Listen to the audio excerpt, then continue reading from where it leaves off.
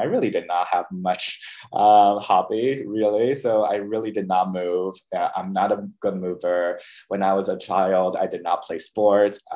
That's not surprising, but so pole dancing is really the very first movement um, oriented sports or fitness that I got myself engrossed in. So at first, I have zero upper body strength and I don't know how to hold myself up. And the idea of climbing a pole from the floor up and nonstop to reach the ceiling is a miracle to me. But I am really into the art of pole dancing and see how people just really put in the work to express themselves in any way they can. Really.